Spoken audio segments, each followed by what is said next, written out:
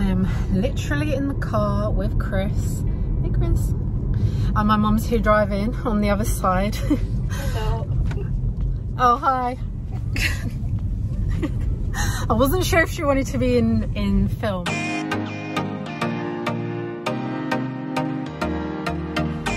We are just on the motorway on the way to the hospital. I'm getting my tilt table test. I don't know, I normally sit down and film before I do my appointments, but I've been so nervous. I have been horrible to be around because I'm so anxious. I'm very, how would you describe how I've been, Chris? On edge. On edge, yeah. And everything just, it's too much. I was just like sitting in the house trying to like... In a quarter of a mile, exit left toward B260 and then leave the roundabout at the second exit. Thank you, Satnav. I was just sitting in the living room trying to gather myself. I've got sunglasses on because it is so bright. It's me, guys. It's really hard to be in a car and not have my travel sickness meds, but my mom has taken us on a route that's a little bit longer, but it means we're on the motorway a little bit less, so hopefully that will help. I don't know, I've just I don't even know what to say. Does anyone else get like this when they're really nervous about an appointment or something? But in other news, one of my Instagram friends who I've been friends with for like 4 or 5 years, and she's been really ill, and I hadn't heard from her for ages, and I was really worried about her, and today I saw her post, and it just puts into perspective that when you feel really horrible, there are always people in much worse situations, but she's not doing well. So send her your good vibes. Her name is Rebecca Papa Adams on Instagram. So I'm gonna try my hardest to be chill. I think I'm freaking out Chris. Well, he's used to it. My mom. But yeah, I'm trying to distract myself as much as possible on the way there. So I promise I'm not normally this jittery or this panicky, but it's because they're looking to see if I'm going to faint or throw up today. And it's like I know I'm going there to faint, and fainting really scares me, even though it happens a lot.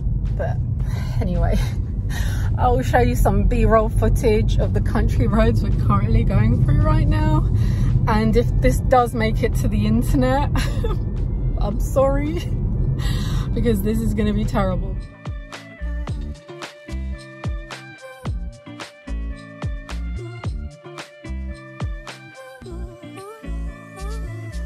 Chris isn't allowed to come in with me, so it won't be like the echocardiogram, link to that video up here, where Chris was allowed to accompany me.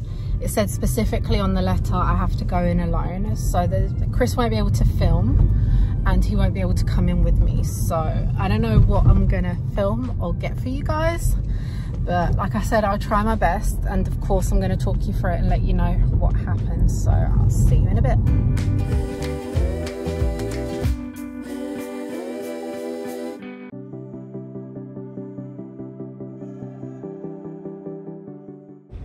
It's really cool that they've got the modified pride flag.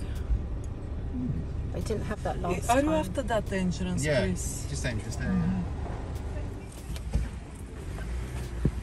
Chris setting up my wheelchair so I can get out of the car. There's always a kerfuffle, isn't it, to put the foot parts on. I'm becoming good. You are. Especially when we do Ubers, you're like extra fast. There we go. So is that steady? Yeah. Hang on to this, yeah, cool. Okay, let's go. How you getting? You alright? I think. Yeah. As alright as I'll be. Okay, Mum. You can give me the other one.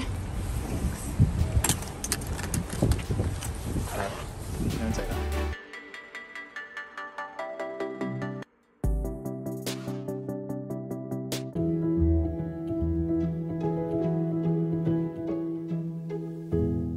Here here I'm just sharing some footage of us walking through the hospital. This is us walking through the corridors, trying to find the heart centre. It has changed since the last time we've been here, so we got a little bit confused. Yeah, they've changed the way we go into the heart centre, so it's a little bit more finicky. Oh, I know where we are now. Down that normal corridor. Okay, it's just a different entrance, isn't it? It's a more convoluted path in. Yeah.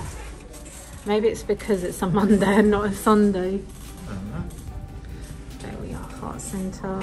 When I see the painting, I know where I am. There we are, there's my painting.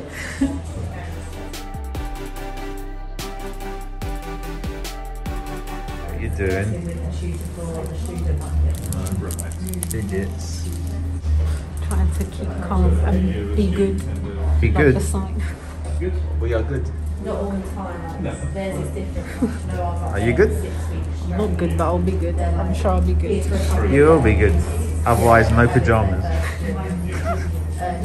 That's true. This keeps me sane. Yeah. I'm good. What, your collagen? Oh, yeah, my collagen. We'll see if my collagen is good. Got these ready to put on my knees. Yeah. And Chris can't come in, so I'm not good, but we'll see. No. The nurse was really nice though. She just came up and spoke to me and Yeah. calmed me down a bit, so I hope you can hear me. Yeah, I'm good. Yay.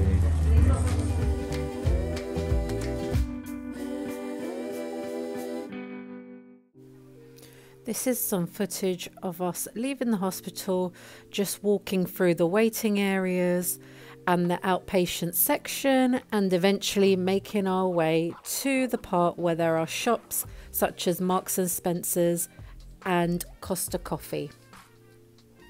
Just in the car now, about to leave.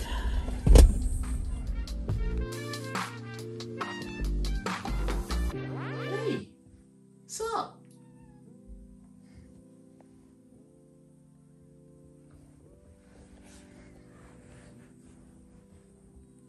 Oh, baby, Oh. that's sweet.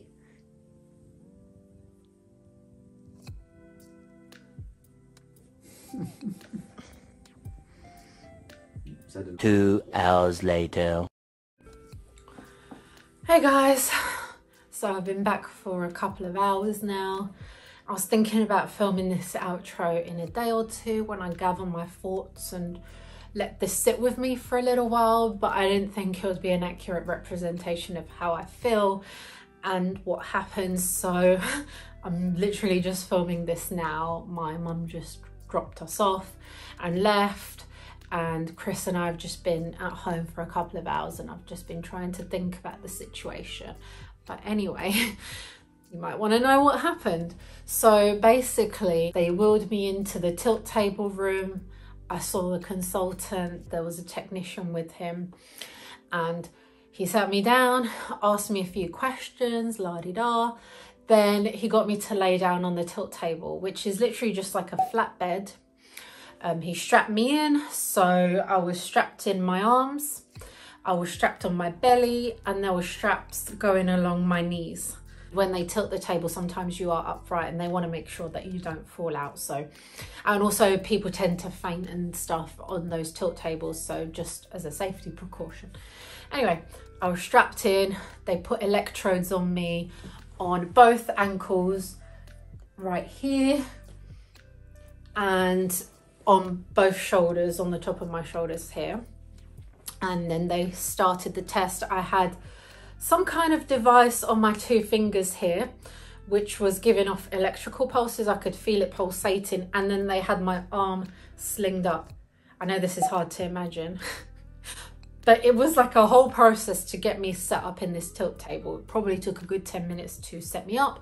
And then on this arm, I had a blood pressure machine on me. So after we were done with our conversation and after I was done being strapped up, they started the test. Now, as soon as the test started, the blood pressure machine really tightened on my arm, and I deal with a lot of pain. And so the pain came on, and I said, I'm in a lot of pain. And then the doctor said the reason why it's doing that is because you're very anxious and you need to calm down. And I was like, okay, but as you know, and as you saw on the journey, I'm very anxious when it comes to hospitals. It's very triggering for me. I have a lot of trauma surrounding how I've been treated in the past, and I've done lots of therapy to help me with my anxiety when it comes to hospitals.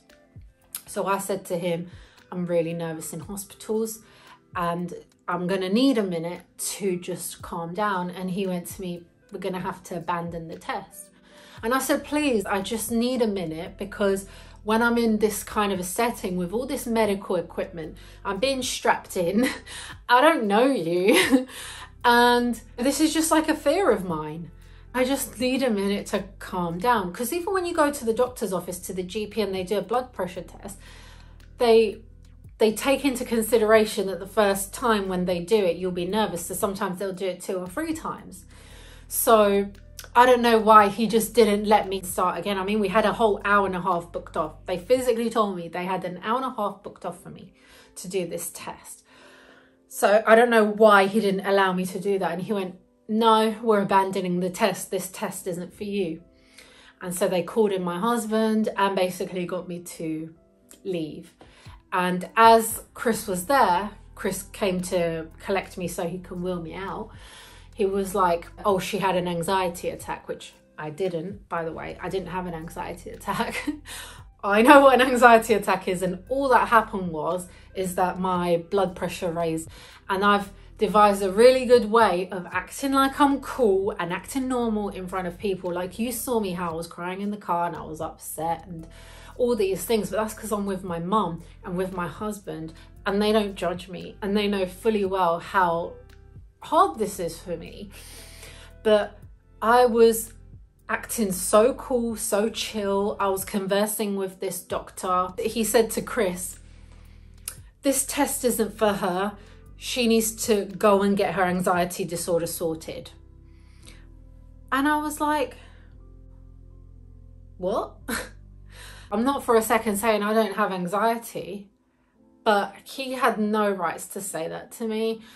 And I guess that was the most shocking part. So not only did he not give me a minute, he was so quick to abandon the test, but he then went and told me that I need to get my anxiety disorder sorted out. To which I responded, I've seen so many therapists over the years and I'm in the hospital. You don't know how much it takes for me to step foot in the hospital and to actually do this, to actually be here, to be sitting here opposite you. And I was just thinking to myself, I cannot be the only person in the world who has heart problems, who needs to go to the hospital for testing and has anxiety. Like, what?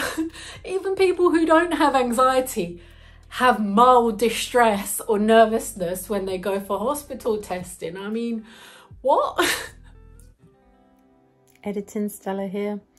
I just wanted to add that as soon as I came into my appointment, he started questioning me on where I'm from, where my name comes from, am I Eastern European?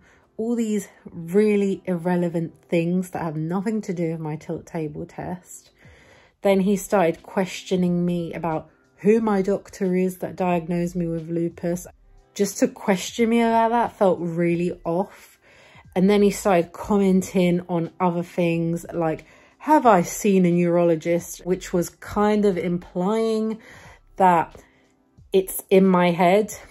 And then just the fact that he didn't even give me a chance and just ended the test abruptly just makes me feel like he assumed that it's all in my head. And the fact that he said I need to sort out my anxiety disorder before I get any tests done. Potentially I'm overthinking this, but you know, I've spoken with Chris about this and my family, and we think I should make a complaint because it just doesn't sit right with me, especially because my heart block is stage 3 and it's really serious. And my consultant cardiologist urgently requested that I get this table tilt test done urgently because it's important. And I just have to remind myself, that my heart condition is serious. So yeah, I don't know what to make of it, but I'm just really, really, really disappointed with the situation. Chris wheeled me out and we went home, and then that's the end of the story. I don't know, I'm just so upset. Like, I don't know whether I should make a complaint. I don't know whether I should accept it. Gosh, I didn't think I'd get upset, but I'm sorry if this is the first video you're watching with me. I promise I'm not normally this negative. I'm actually really upbeat. But on the plus side, I got new crutches because my old crutches were so unstable. They weren't even safe. One of these bolts came out from the back and it wasn't even like safe. So I got 2 new crutches, which is nice. So that's a positive. But I guess my biggest fear is that he's gonna put on my records that it's all in my head, because this is like what I've dealt with. And like, I know I have anxiety, but anxiety doesn't cause me to have heart block or for my heart to stop for 4.75 seconds, for a doctor to then want to fit me with a pacemaker, which I don't even know if I've spoken about. But welcome to my chaotic world, where I share my thoughts. And oh gosh, I know there's so many of you with chronic illness who understand completely what I'm going through. But yeah, Chris told me that I should film this and I should upload it, because I wasn't sure if I was going to, but I'm doing this for Chris. And for those of you who have similar struggles, please like this video, subscribe, and click that bell notification to get notified every time I post. I promise you the next one won't be a downer like this. Thank you for listening to me. Thanks for watching. If you're having a tilt table test or you're having heart issues too, I'm thinking of you. And I guess I will let you guys know, I'll fill you in with what happens next.